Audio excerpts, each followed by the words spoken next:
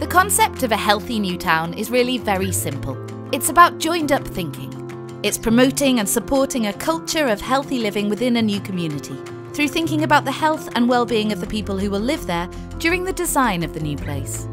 It's also about challenging how, where and when people access health services and encouraging individuals to take control of their own well-being by adopting a lifestyle which makes them happy, healthy and connected with their community, making them less likely to suffer from medical conditions in their lives.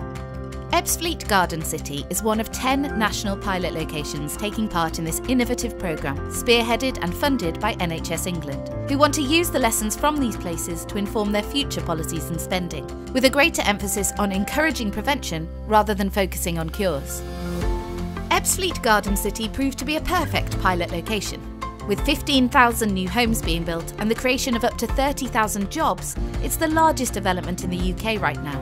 And with the help of a healthy new town status, health and well-being are prime considerations in the planning and construction of this new community. The impact of the Healthy New Town programme in Ebbsfleet is not isolated in the new development. It has also been used as a tool to help address health issues in existing surrounding neighbourhoods and to break down the social barriers between new and existing communities. There hasn't been a garden city for 100 years, there hasn't been a new town in the UK for 50 years. We don't necessarily know how to go about doing it again. So in Ebbsfleet Garden City we've been testing some tools that help people to get active and involved in their place. In this instance we've been using food and healthy eating, we've been using sports and physical activity and arts and culture because people have told us that's the kind of things they'd like to get involved in. All these things are tied into what the healthy living activities within Ebbsfleet is all about. We're working alongside Network Rail, Eurostar and ourselves to build and embed a healthy workplace within our station teams. We, as a health service, we need to encourage people to move towards doing things that prevent them getting ill. For the sustainability of our health service, it's important for us as individuals, but also it's important for us as a healthy society. Sunday Active is a fitness group who meet every Sunday morning. You can come and be as fit as you want to be. So the walk is generally a stroll. The run is pitched at whatever level depending on whoever comes. The HIIT, or we're going to call it street gym, I think, because we're starting to use some of the street furniture that's already here in Ebbsfleet. Yeah, that can be quite a tough workout if you want it to be. I've been involved in fitness for 25 years. I've also got a history of mental health, so I've used fitness as a way of combating my own mood. I think the group is continuing to grow as the community is continuing to grow as well. We get to walk around different places and see the roads as they're appearing and new houses as they're going up. Always trying to encourage other people to attend, because I always think if somebody's willing to make an effort on a new development to bring people together, then actually just showing a little bit of willing and a bit of participation is quite good. The Healthy New Town team invited people to take part in an innovative digital monitoring initiative. The Fitbit and Better Points projects tracked users' activity for over a year. Following their movements helped Ebbsfleet planners find out which parts of Ebbsfleet could be best developed into park spaces, cycle paths and walkways, and also which group activities would be most popular in the community. Sometimes when you're exercising, you sort of don't know your progress, but having the Fitbit is really good because you can monitor what you're doing, your heart rate, and really also it can help you to push yourself. Better Points is an app which turns activity into rewards, either high street vouchers or charity donations. Getting healthy is not about just me, it's that I can use the points to also make a difference in the community by helping different charities. The aim of these projects is not just about health and fitness, but about creating opportunities for people to make friends, learn more about the area, develop new skills, and bring people together through joint interests. Edible Ebbsfleet is a great example of that, promoting community gardens where residents can learn to grow their own fruit and vegetables and make them available to the rest of the community. It promotes healthy eating whilst encouraging volunteers to get outside and grow. What a wonderful idea. The project's aimed at everyone, to come along and just get involved really, because making friends and having a lovely environment within that is such an important thing. As part of our Edible Ebbsfleet project, we grow food in the community that people can help themselves to. So we built and designed our own planters, where everything is fully edible, including the trees.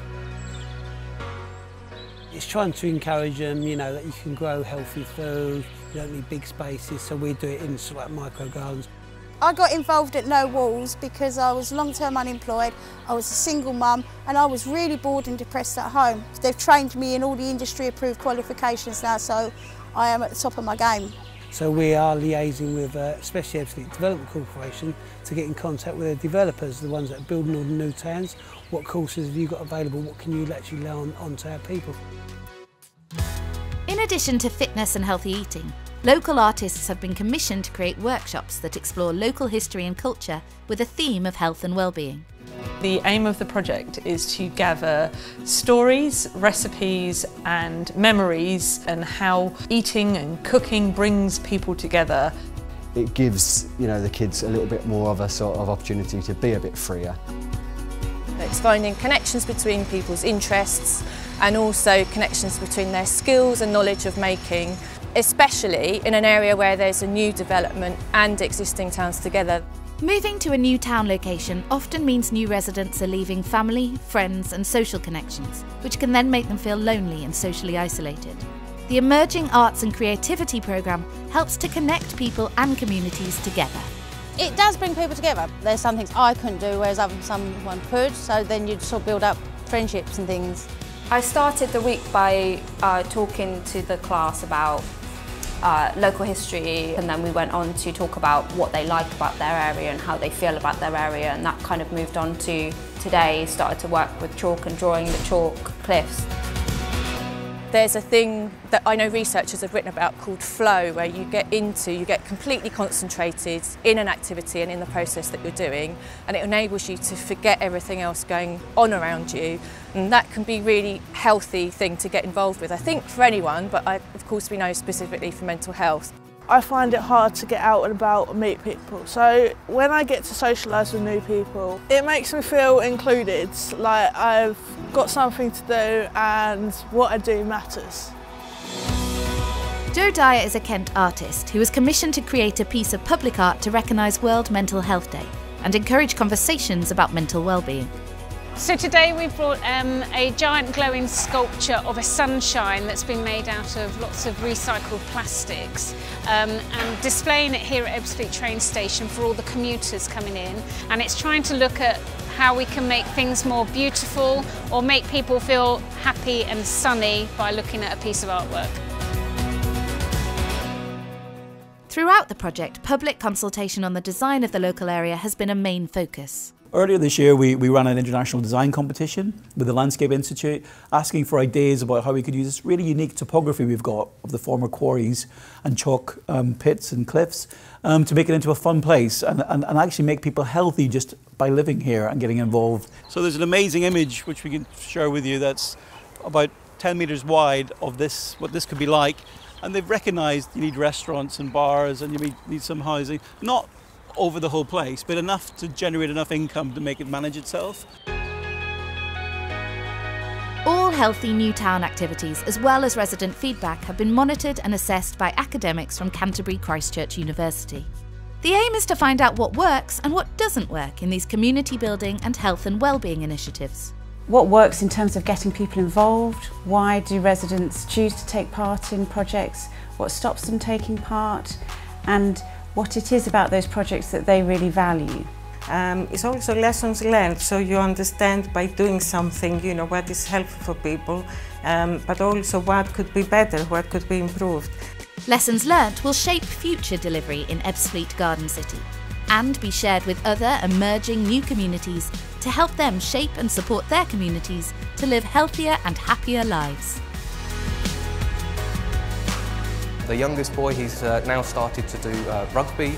The elder boy likes to come cross-country running with me, and we do many outdoor activities together. So today we're here at Manor Community Primary School in Swanscombe for The Gathering. It's the culmination of the Healthy Newtown project. Today's a celebration of community, all things joyous, artistic and health-based. So it's a bringing together of the local community to share joy, health, happiness and art. also about creating an identity for this place, the new Garden City, that actually things happen here, really exciting and fun things happen here for people that already live here and for people that might want to move here as well. There has been badge making, there's printing, there's been performances by some of the local kids and community groups. There's been a laughter queen, just make sure everyone's just sharing laughter. That's a beautiful thing. We're doing a giant collage. It's like a vision board, so you put affirmations and positive things on it. And you've got babies in pushchairs that have stuck things on ours, to 10-year-old boys that say, oh, I'll do it. All right, then I'll find a bike and put it on it. And it's like overwhelming. All cultures, it's fantastic. I think it's amazing. I think it's really positive, especially for people that are new in the area, that have come from different parts of London, Essex or surrounding counties. And it's really good for mums to get to know each other and to get involved in the community. And I think it's really good for the children. So. This is an amazing event. I think it's the first time that the communities are properly connected. Yeah, and through something fun and simple, isn't it? And it shows them that you can do all sorts of things with not a lot of stuff. Getting up on stage and doing a bit of performance, challenging yourself and sharing that with everyone around you is incredibly important. Art is, to me, inherently like therapeutic. You're meeting people, you're connecting with people, you're connecting with nature. And we're asking people all the time, including through this film, what do you want? What do you feel? How have we been doing this right? What would you like to see as well as that in the future? My oldest boy had Santa bring to him running kit, so I think yes, it's there. Part of our job as the Development Corporation is to facilitate the building of the place in a way that's going to support future activity. It's almost like developing a lifestyle, I guess, that people will find attractive and appealing. This project was started off with an idea and grabbed together people and then say, what do you think? Do you think this could work? And it has worked. If you'd like to find out more about how you can get involved with any of these activities, or you have ideas to create your own, get in touch. We'd love to hear from you.